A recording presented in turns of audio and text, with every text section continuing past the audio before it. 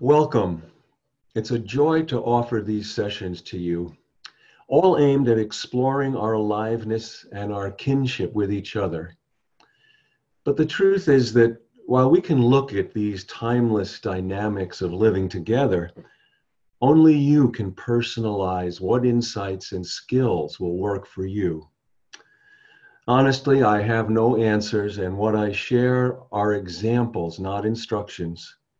We are just comparing notes on what it means to be alive, like so many before us. And in doing so, we are keeping honest company with each other.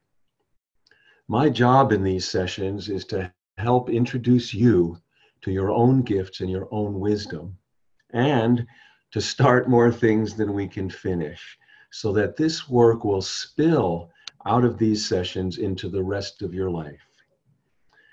So this session will explore the fire of aliveness. And I'd like to begin with a poem and a quote. The poems and the questions that I'll invite you into throughout these sessions will be available to you in your online materials, so you don't need to worry about writing down the questions. The poem is one of mine, and it's called The Mistake. And I was led to this poem because the word mistake really doesn't mean wrongdoing.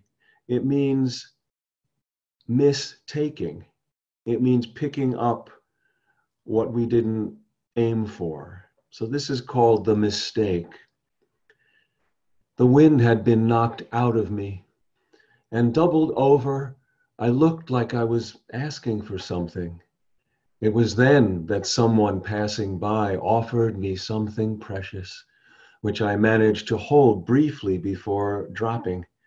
And when I dropped it, it fell into someone else's hands, and she was so grateful. She called me kind and generous. She couldn't thank me enough, but it was only a mistake. I felt compelled to admit that I had merely dropped something precious. At this, she put what I had dropped down and took my face and said, "Don't you see? Even dropping what is precious is a gift." It made me cry, and while she rocked me, what was precious rolled toward a bird who fluttered over it. It finally landed at the feet of a small child who hugged what was given, what was dropped, what was a mistake, what was let go in order to hold someone lost. The little one just hugged it and turned to her mother in awe, shouting, "Look what I found. Look what I found." And so often in our journey, when we aim for one thing and we mistake it for another, the gift is often, and the lesson are often waiting, not in what we aim for, but in what we find. And having the courage to accept that and to let loved ones point out, no, it's over here. So the quote I'd like to open with is from the novelist Norman Mailer.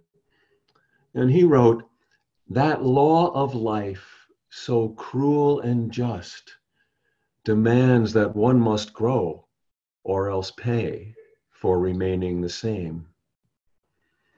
That law of life, so cruel and just, demands that one must grow or else pay for remaining the same. And it does bring to mind another quote. Muhammad Ali famously said, "If you are the same person at 50 as you were at the age of 20, well, you've wasted 30 years. We are all dynamic and we are meant to grow. And it's not easy to grow, which is another reason why we need each other. So now let's explore the fire of aliveness. What do I mean by this? Well, I offer to you that there are two fires that we encounter daily. Everyone alive does. The first is the fire of life, which reduces us to joy by burning away everything that is false and not essential.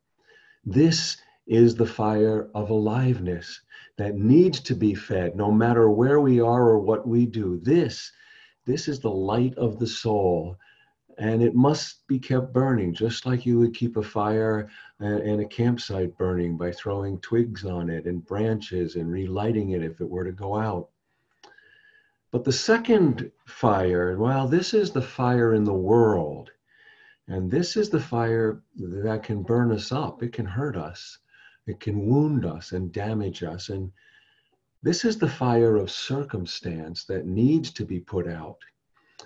So very quickly we come to this endless question that needs to be answered over and over again. No one is exempt. How do we know the difference between these two fires? It's a very important difference. What fire do we feed and what fire do we put out? Well, I don't know. I have some thoughts, but no one knows. I myself, I have been reduced to what is essential by the one fire, and I've been burned and wounded by the flames of the other more than once. Nevertheless, we need each other to know and get better at discerning which fire do we feed and which fire do we douse. To continually know the difference is part of the practice of being human, and helping each other know the difference, well, this is part of the work of love. So one important skill that we each need to learn is how to discern what is life-giving and what is life-draining. And then, how do we feed the fire of aliveness, which is life-giving, and how do we douse the fire of circumstance, which is always life-draining? We only have our heart to navigate these things. Which fire do we light and which to put out? It can almost be seen as a mantra. So all of this brings us to the gift of sensitivity. Now, sensitivity is like radar for the heart. It's how we know very precisely what's around us, what's within us, what's in the way, what's good for us, what's not. And, sensitivity itself is how can we allow it to serve us? It's a great gift, and it is also a very delicate instrument. If we are too open, if we are too sensitive, we can become wounded and burdened. But if we're not sensitive enough, well, then we shut down. We get removed and untouchable. Neither extreme is good, and it's not like we arrive at any one state. This is a constant effort to steer and course correct, And much of what I will share throughout these sessions, this will apply to it. There is no arrived state. We don't arrive, we course correct. My father, I'll mention him throughout these sessions, he was a master woodworker and he loved the sea. He loved the sea, and I spent a lot of time in my youth on a sailboat, a 30-foot ketch that he built. And when I was a boy and we'd be in the fog, he somehow sensed I had an ability to really pay attention. So he would ask me to be at the tiller or the steering wheel to work on a compass, and he'd point out the direction and ask me to keep us on course. So even at a young age, and anyone who's ever done this has tried to steer by a compass, even when on course, the compass needle never stands still. It's always wavering. So even when you're on course, you have to go, oh, wait, a little to the right. Oh, wait, a little to the left. And years later, my father's now gone, about 7 years, and there are many lessons I'm hearing from him now that he's gone. And this is one of them, when we are steering, the art of being sensitive, the practice, the spiritual personal practice we each have to inhabit, you're always course correcting it. Oh, no, it's a little to the left. It's a little to the right. Oh, I'm a little too sensitive and I'm holding on to these wounds. Oh, no, I'm a little removed. How do I get back right into that on course band of sensitivity? Years ago when I was researching one of my early books, The Exquisite Risk, I came upon this amazing thing in the mythology of Egypt. And in Egyptian mythology, there is this ceremony known as the Trial of Heart ceremony. And what this opens is that each person, once they die, before they can be allowed into the afterlife, the gods would weigh their departed heart. They would balance their heart on a scale against the feather of truth. And if on that scale, the heart that had lived a whole life was lighter than the feather of truth, well, it was believed that that heart had not experienced enough in life. It had held back. It had not participated fully in the journey to glimpse or understand all the timeless truths. But if the heart was heavier than the feather of truth, well, then it was believed that that heart had harbored too much of its experience. It hadn't surrendered enough, but it was churning with all of its backlog of envies and wrongs and misfortune and the pain of its wounds, unprocessed wounds. Only if the heart was balanced with the feather of truth was it believed that that soul had led a full life and was then allowed into the afterlife. Well, when I came upon this ritual, I was really dumbfounded. It's very profound, but I thought immediately, forget the afterlife. This is a practice we can use while we're living. This is a way to continually take inventory. Are we holding back, or are we drowning in our sensitivity? So my take-home journal question for you is around this Egyptian trial of heart. And you'll be able to find this online along with the course. So I'm going to invite you, and when you journal like this, because I'll ask you several times to journal throughout these sessions, I invite you to write in a journal something personal, something that you like to go through. Even choose something to write with that feels good. And set aside 10, 15 minutes where you're in a quiet place and enter the journal question as you would a conversation with a wise elder. Let the question bring to you insight that's waiting inside yourself but hasn't been given voice yet. So in this first question, I'm going to invite you to explore the open balance of your living heart and to begin to tell the story of one way in which you have participated fully in your own journey and how that has lightened your heart. Then I will ask you, can you describe one way in which you've harbored or held on to too much of your experience and how that is weighing down your heart? And once you've spent some time with that, I would ask you, what risk might you take in your life to participate more fully in your own life? And what risk might you take to surrender some of what is weighing down your heart? You see, beyond right or wrong or blaming ourselves, this kind of ongoing course correction or inventory helps us stay enlivened and feed the fire of aliveness while protecting ourselves from the fire of circumstance. And this raises, this question, how do we engage and inhabit the art of being sensitive? Most of us spend so much time, rightfully, in our lives removing what's in the way so we can be sensitive, so we can really be fully here. That once we are sensitive, we don't know what to do with it. No one has a lot of practice. And so how do we make good use of our heart and get strength from what we know? This is a lifelong practice, We have always seen that the very sensitivity that can save us and bring us alive, well, it can also throw us under. I want to give a few examples on both sides of this so that you can better see where are you in your journey, in your practice of being sensitive.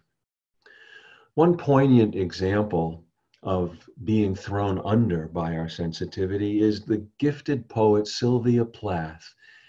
And some of you might remember her. And in 1963, she suffered from depression, and she took her own life at the age of 30. She had tremendous gifts, and this was very tragic.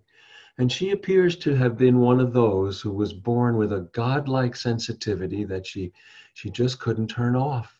She was unable to escape the fire of circumstance and not quite able to feed the fire of her aliveness. And, you know, these stories that I'm sharing, we all go through this. What lived in Sylvia Plath lives in us, and we can learn from these stories.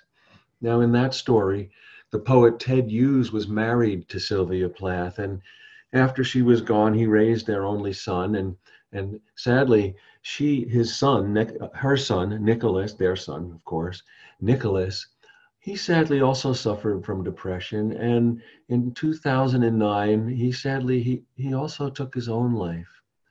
And in the months before, in a letter to Nicholas, his father, Ted Hughes, wrote, quote, "This is how we measure our real respect for people, by the degree of feeling they can register, the voltage of life they can carry and tolerate and enjoy."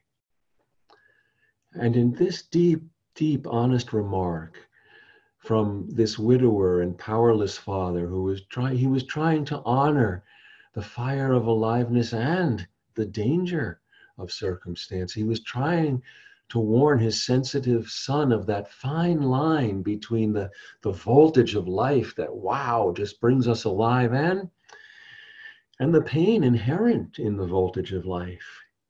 We each stand between these two fires, these two charges, and we each have to find our way. And I will be giving examples on the other side, so rest assured. One more example, though, a poignant example of someone who suffered their godlike sensitivity is the amazing painter Vincent van Gogh. You know, while at the same time he had this amazing fire of aliveness that literally roared through him into his paintings, at the same time, that overwhelming sensitivity, it consumed him. It consumed him. And the closer he got to rendering literally the way that life was working underneath our surface, you know, the Prime Minister of France, Clemenceau, in the 1880s, 70s, and 80s, he knew Van Gogh and he knew Monet, and he said about both of them that they were like human microscopes. And this was at a time when the microscope was actually being discovered and refined as an actual instrument. And what he meant, he went on to say that, you know, they are looking, you know, Van Gogh is looking so far into he's painting the energy of life, so that in his canvases, the sky looks like it's on fire, and the ocean looks like it's air, and the ground looks like the sea. But in his sensitivity as a human being, this disoriented him. He wasn't able to hold on to ground himself. And we too, we struggle with these things, what to do with our sensitivity. But we do have uplifting examples of those who were enlivened by this sensitivity, and they are teachers too. Consider the poets Walt Whitman, or the Chilean poet Pablo Neruda, or the great poet from the Northwest in America, William Stafford, or the sculptor Auguste Rodin, and the incredible Renaissance genius Leonardo da Vinci, or the humanitarian who started the Red Cross, Clara Barton, as well as the great, more contemporary leader, Nelson Mandela, and the modern dancer, Ted Shawn, just to name a few. The truth is that we each experience our own degree of this godlike sensitivity, and each of us are enlivened and consumed by it. So one of life's initiations is to learn how to make a resource of our sensitivity without shutting it down, how to get strength from what we know. And in some way, all of our sessions together we'll explore the many ways we can work to inhabit our sensitivity in a life-giving way. You know, I want to turn to the famous young British poet John Keats, who famously wrote, we all probably read it in high school, Ode on a Grecian Urn. And, you know, famously the last two lines of that poem are, beauty is truth, truth beauty. That is all you know on earth and all you need to know. Well, this is a wonderful, profound insight. And if it weren't for those last two lines, we wouldn't know the poem. But let me quickly tell you the story.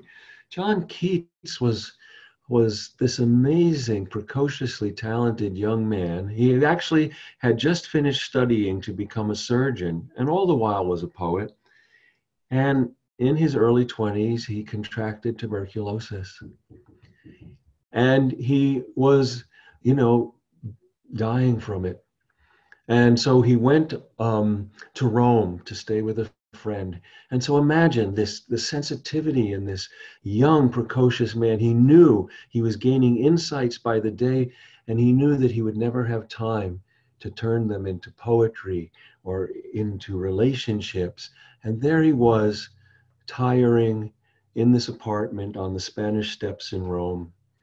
And there was an urn, a Grecian urn, an antiquity. And he said, oh my God, if I could just stop all this and just be one of those figures on that urn, if I could just get out of here. And that's how he started writing it. But the deeper lines beyond this lament were at the end, all of a sudden, there's this insight. His sensitivity said, no, beauty is truth, truth, beauty. That is all you know on earth and all you need to know.